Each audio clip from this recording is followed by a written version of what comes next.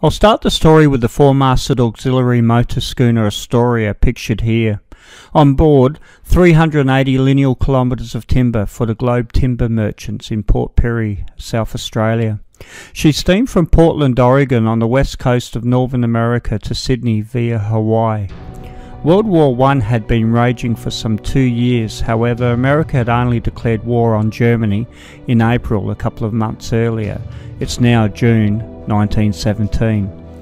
Maybe the crew had thoughts about the war as they proceeded on the long ocean journey. The Astoria, commissioned late 1916, was quite an advanced ship so far as Australian shipping goes. She had 2 diesel engines, this is 1916, wireless radio and electric winches. The 4 masts and sails were for auxiliary propulsion. She was quite a lazy sailing vessel. The Astoria arrived in Sydney. From there she planned to sail around the south coast and into South Australia. However, on leaving Sydney she reached the vicinity of Gabo Island on the southeast coast and struck engine difficulties. The crew finally set the sails, it takes about an hour to do so, and made her way back to Sydney. On investigation they found the engines needed parts that were not able to be sourced from foundries in Australia. They decided to order the engine parts from the US. After some deliberation it was decided that they would tow the Astoria with all its timber cargo to Port Pirie. They engaged Huddett Parker Limited, a shipping company with head office in the Port of Melbourne. Huddett Parker was well established with agencies in the eastern and southern states including Hobart. Among their fleet was an ocean-going steam tug called Nyora. The Nyora was an extremely powerful vessel with a 1300 horsepower triple expansion steam engine, twin boilers and considerable speed, capable of reaching up to 13 knots. She was over 40 metres long, some 6.5 metres in breadth. A picture of the Nyora alongside the 5-masted American schooner Snow and Burgess. And here she is carrying out her duties in World War I, towing His Majesty's Australian hospital ship Canouna. Canouna sailed to England as a troop ship and was converted in England to a hospital ship to bring back 452 wounded soldiers. In 1929, Canouna came to grief off Wilson's Promontory in Bass Strait and now lies in over 70 metres of water. Nyora steamed from Melbourne to Sydney to take the Astoria in tow. To assist in fuelling the steam tug for the long journey from Sydney to Port Pirie, some 30 to 40 tonne of coal was loaded onto the Astoria and an extra 4 tonne of coal onto the stern deck of the Nyora. The coal was planned to be transshipped from the Astoria to the Nyora en route. As they made their way down the east coast, they were pushing through gale conditions and poor sea state.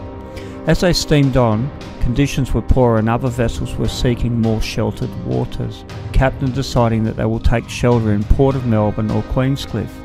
They laid over for 4 days. It is likely that the coal was transshipped from the Astoria during this time. They commenced their journey onwards, pushing through heavy seas, steaming off the southeast coast of South Australia, up through Backstairs Passage, Investigator Strait and onto Port Pirie in the Upper Spencer Gulf. Port Pirie was a bustling industrial town in 1917, quite a contrast to other industrial cities such as Broken Hill, which saw a downturn.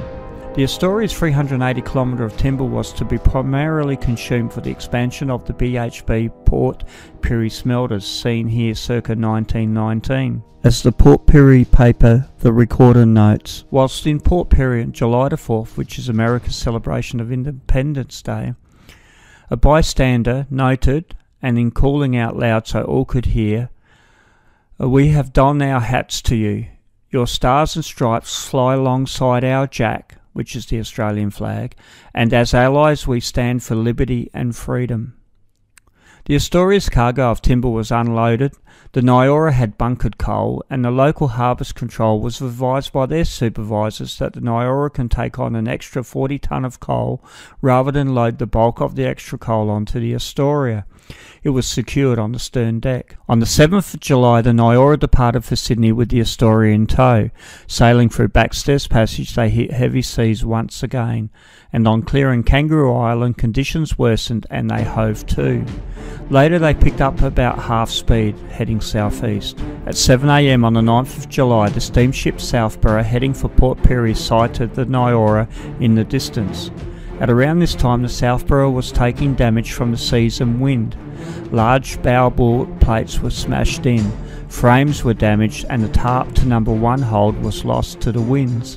At 7:20 am, the Southborough passes the Nyora and Astoria, noting how well Nyora is faring given the conditions. By this time, the coal on the deck of the Nyora is down to about 14 tonne. As coal from the stokehold is fed, the crew lighten the stern load by moving the excess down into the stokehold. At 9 am, the steamship Southborough still had the Astoria in sight. Not soon after, however, the steam tug Nyora encounters difficulties. She takes on the list as a result of the remaining coal on the deck shifting. The heavy seas coming over the high bulwarks of the tug cannot easily escape through the scuppers. Now in great difficulty, the crew of the Nyora slip the line to the Astoria in an effort to save themselves. They take a southwest and southeast course to endeavour to right themselves. At approximately 10:30 am on the 9th of July, the 2-inch thick teak engine room door is smashed in by the seas and the order is given to cut the 2 lifeboats free. One was not able to be got. The Astoria, now helpless some miles away, could do nothing but watch the disaster unfold. An able seaman, Gordon Lansley, who was at the helm of the Nyora, along with the captain William McBain, were thrown from the open bridge into the sea. All other crew had already been called to the deck to ensure that they could do the best to save themselves. Lansley had surfaced, seeing coal and other debris floating around, and nearby was an upturned lifeboat with the engineer sitting on top. He made reach for it and climbed up. Some 100 yards away, the captain was swimming towards the boat. All 3 managed to turn the boat over to find that the stem had been pulled out of it. They managed to grab a nearby fireman who was wearing a lifebelt, and they remained with the boat. The 12 other crew were reported to have been dragged down with the Nyora. The Nyora sank quickly. With the 4 stranded on the boat, and with approximately an hour passing, the captain noted that the Astoria would be helpless, as he could see her underbelly in the distance, and they could see the smoke of a steamer passing by. It was the SS Tarcoola, making its way north for Port Pirie. The Astoria endeavoured to raise the Tarcoola by wireless radio. However, the Tarcoola was not fitted with wireless. The Tarcoola could see in the distance the Astoria, with her sails now set, however did not realise it was actually under the tow of Nyora. The Tarcoola continued north. Not soon after, the engineer and the fireman would die, some hour apart from each other. They slipped away into the sea. Lansley and Captain McBain struggled with the boat, pulling a plank to help row and steer. They headed for the coast, some 50 kilometres away. The Astoria made its way to Geacham Bay, arriving approximately 4:30 p.m. It reached the Navy by wireless and relayed the events. By 7:30 p.m. that night, Lansley and McBain could see in the distance the light emitting from Margaret Brock Reef Lighthouse, and through the stormy seas they made their way. By the next day at approximately 8:30 am they reached the outer reef. The lightkeepers, aware of the disaster that unfolded, spotted them and tried to warn them away from the treacherous reef. The survivors were too exhausted, and Senior Lightkeeper Jameson and Assistant Clark, at great risk to their own lives, rowed a dinghy out to them through the rolling breakers, pulling the survivors in and getting them back to the lighthouse. The lightkeepers were subsequently awarded bravery medals. The City of Adelaide lifeboat stationed out of Robe was requested to attend the disaster area, however reported that they had engine difficulties and could not put to sea until the following day. The Hutter and Parker steamship Nyora was dispatched from Port Adelaide to search the disaster area and also to locate the Astoria and take her in tow back to Port Adelaide. The only item recovered from the area was a fire bucket, and a picture of this is in the archives. Hutter and Parker had another vessel in Port Adelaide, the steamship Corio, and she was commissioned to tow the Astoria back to Sydney.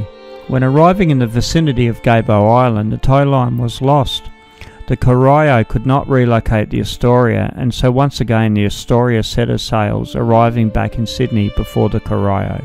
The Astoria was finally repaired, however before returning home had already been sold to other US interests. The company that owned the Astoria had laid a new keel for a vessel, which they also called the Astoria. The Astoria and crew arrived back in Portland, Oregon in November 1917, some 6 months after they first left. The inquiry findings into the disaster did not attribute blame to any single person, putting cause to coal shifting on the stern deck. However, outside the inquiry it was challenged as to why the Nyora was allowed to set sail with 40 tonne on the stern deck, when in Sydney the Harbour Authority would not allow any more than 4 tonne on the deck. The Nyora's plimsoll line was breached, reducing freeboard, and should have not been allowed to set sail from Port Pirie.